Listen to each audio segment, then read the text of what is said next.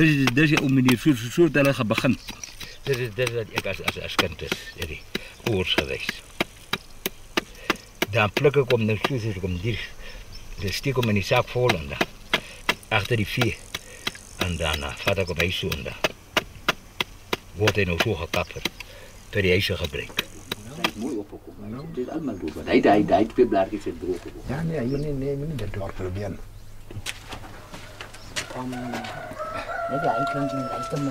Nee, ja, sorry, die gaat toch. Nee, pa, deze man. Ik is geboren in die oh, met zo te zeggen. Samen in die is geboren, want toen ik mij verstaan kreeg toen, hoor ik van Rooibos die. Ja, die 4 jaar geleden zo. Ja.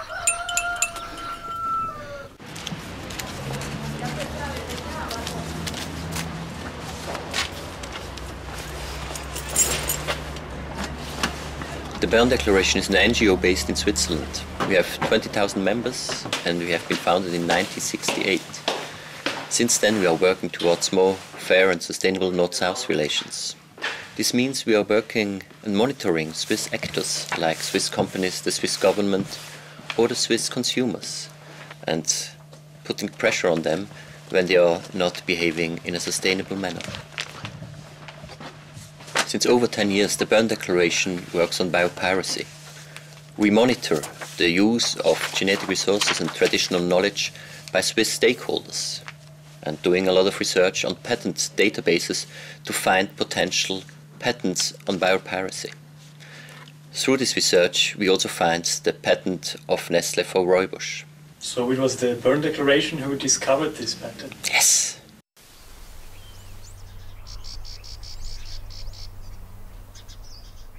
In 2009, Nestle applied for 5 patent applications of the use of Rooibos and honeybush in certain skin-related products, mostly with respect to anti-inflammatory uses. The use of Rooibos and honeybush or any other genetic material from a country without the permit to do so is considered to be biopiracy. Natural Justice became involved as a result of being contacted by a Bern Declaration, and they basically informed us about it and said it would be useful if an organization such as Natural Justice raised awareness on this in South Africa, both with the government but also then with respect to media.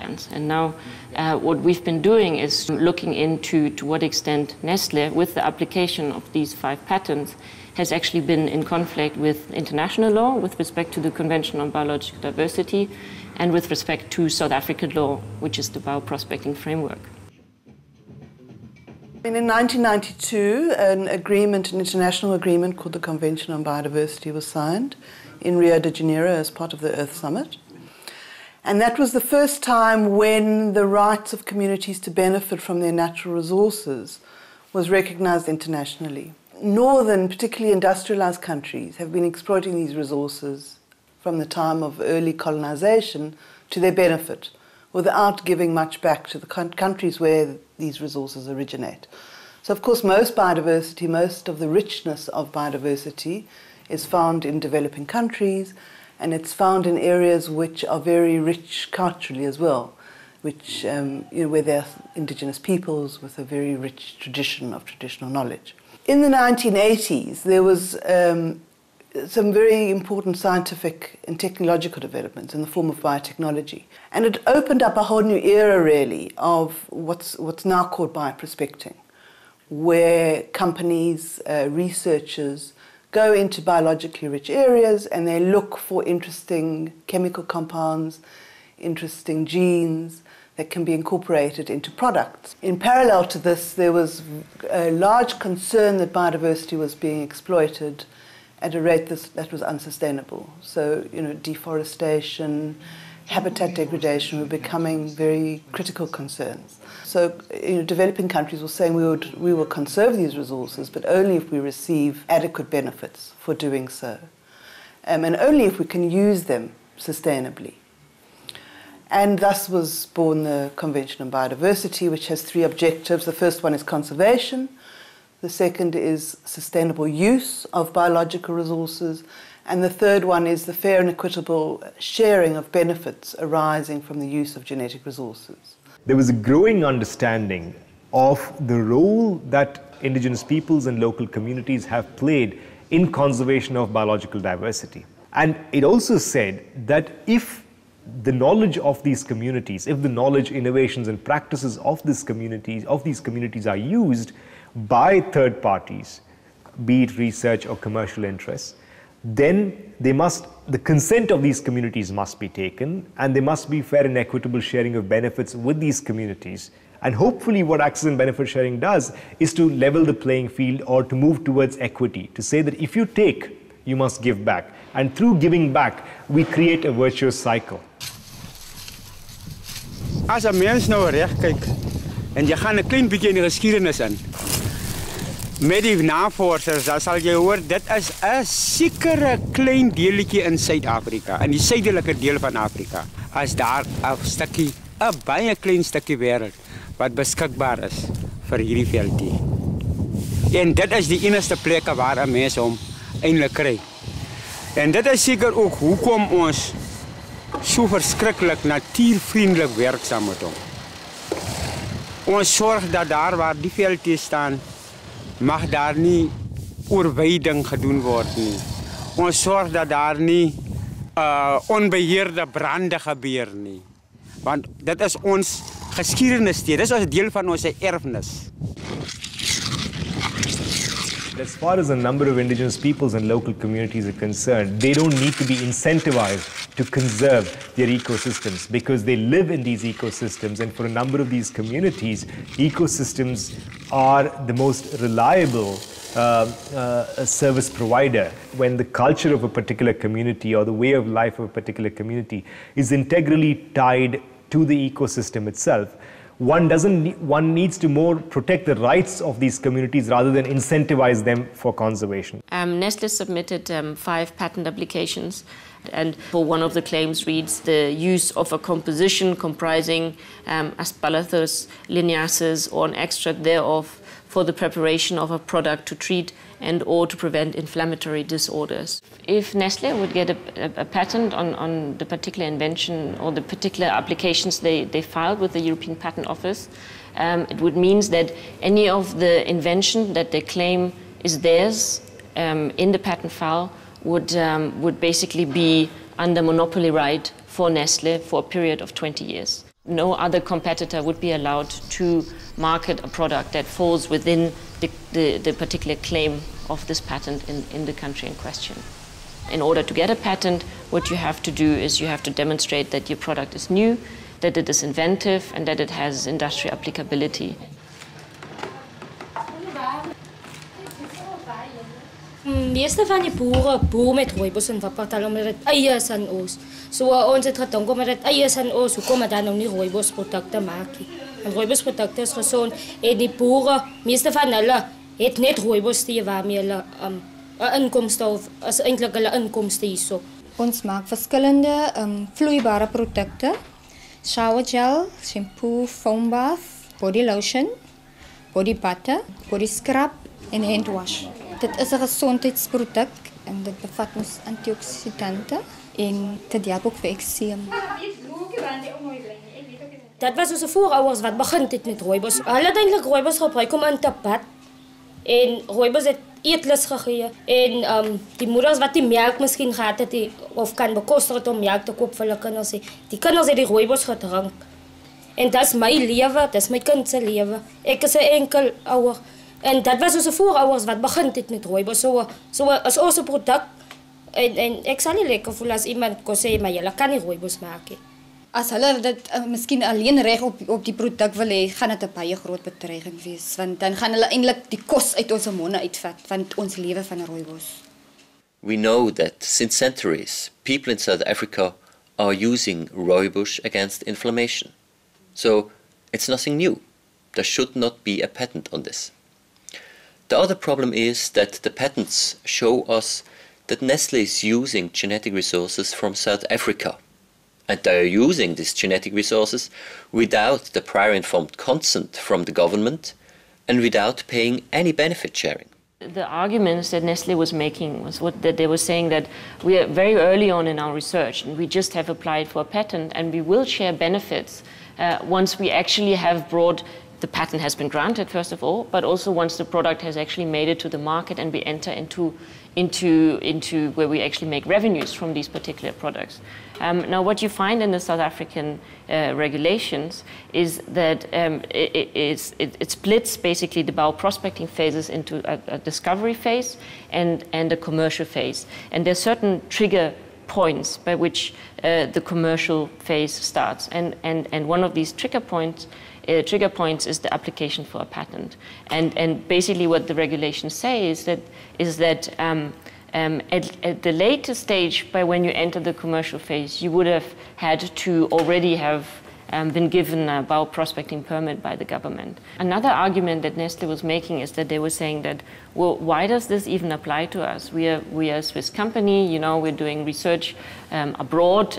We have accessed the material outside of South Africa at a trade fair in Europe somewhere.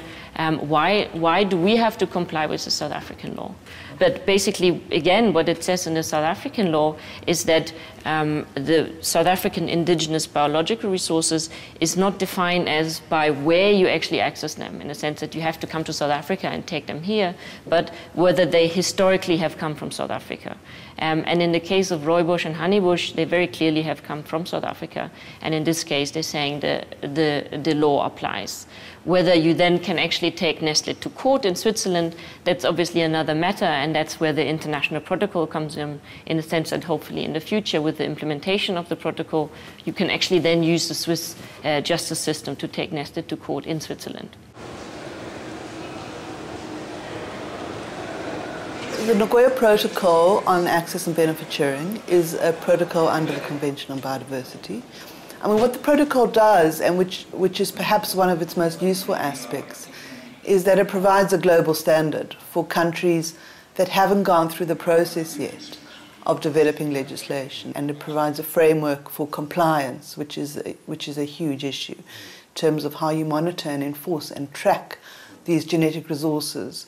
Fortunately, we participated for 6 years in South Africa in the protocol. It was a slow process because it was dealing with issues of rights, trade issues, access issues, compliance issues. But we were clear from day one because we already had an idea of what we want. We wanted our national legislation to be respected, first point. Secondly, we wanted to make sure there's proper compliance. There are issues of checkpoints. There are issues of benefit sharing agreements because we needed to protect our own rights. We think that the Nagoya Protocol is a step in the right direction. It's a little bit more precise than in the convention what user countries like Switzerland have to do. It's now clear that in Switzerland the government has to make sure that genetic resources used in our country have been accessed in line with the convention and with the law of the provider country. The South African law says that you need to get the prior informed consent of the owner of these genetic resources. But the agreement has to be approved by the government. We spoke to the South African government. Well, they said, well, they didn't even know about this, so they were unaware of these patent applications, let alone whether or not Nestlé had asked for prior informed consent. Now, Nestlé initially in the media, after this report went out, it's dirty business for clean skin, Nestlé, Rooibos, Robbery in South Africa. Nestlé immediately kind of responded on its website, saying that these were the three claims that they made. Firstly, South African suppliers who provided Rooibos and honeybush to Nestlé research facilities, which used it as part of the fundamental research program in bioactive ingredients. So essentially, the blame was kind of put on the exporter, saying that the exporter was supposed to have known and the exporter was supposed to have gotten the permit. And the onus doesn't lie on the company that buys the resource down the value chain. We were not aware that it will actually lead to patents. If we were aware, it would have solved the current problem. On the other hand, it's also responsibility of the external party to understand the law and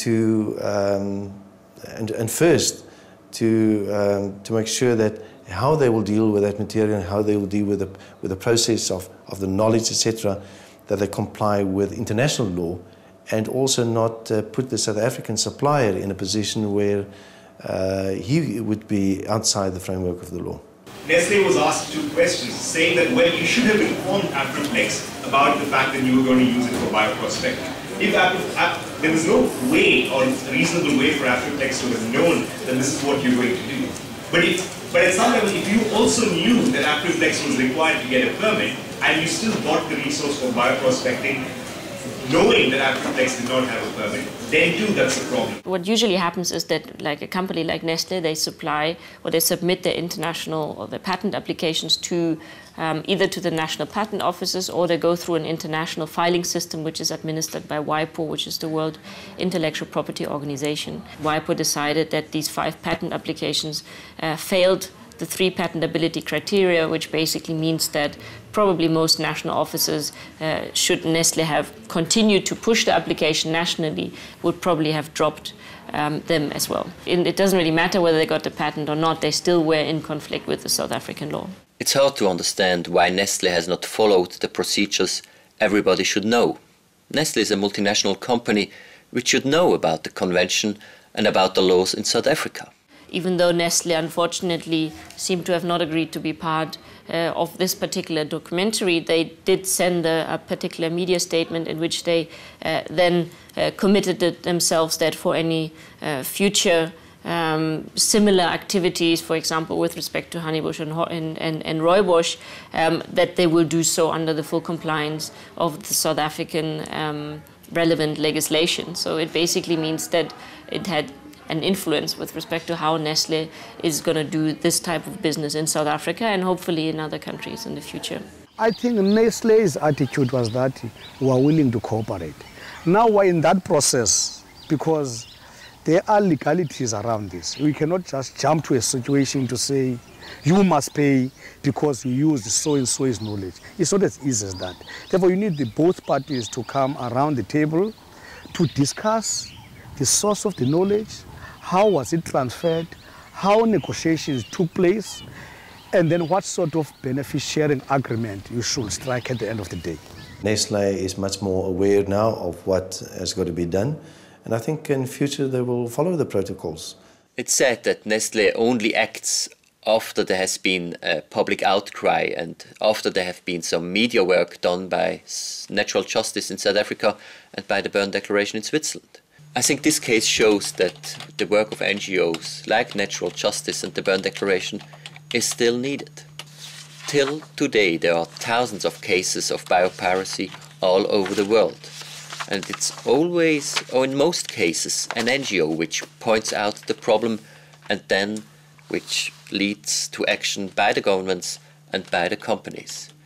We hope that in the future it's much more the governments taking action and looking out for possible biopiracy cases. It's a good case study to see how it should be handled, and we look forward to see that the end result will be reached between Nestle and the government and ourselves as a supplier of plant material. South Africa is incredibly rich with medicinal plants, or plants in general, indigenous plants with functional value. I don't think we've touched on the real value and the potential. Ek voel vandag, in vandag se tyd, voel ek so trots dat die lewe so geontwikkel het. Want ek was in my kinderdae, een jong dae, ek slaaf van 'n ander man gewees, en vandag as ek die Here dankbaar, ek is my eie slaaf.